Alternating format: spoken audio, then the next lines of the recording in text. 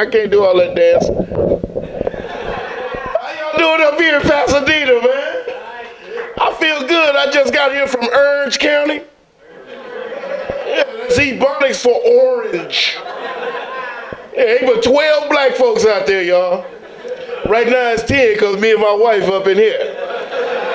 And we got to hurry this show up because we got a 12 o'clock Negro curfew.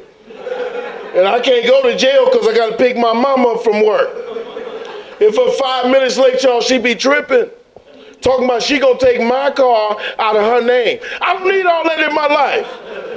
I got child support, you know what I'm saying? How many fellas in here with child support? Clap up.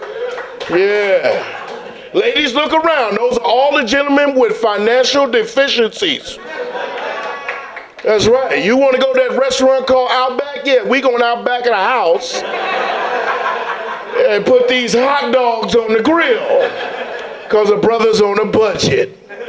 I'm telling y'all, man, I feel good. I've been out there in Orange County, y'all, for 30-something years.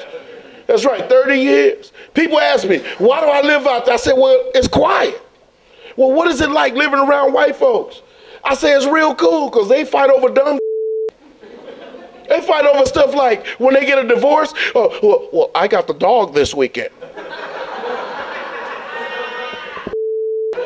That's what they go through, you know what I'm saying?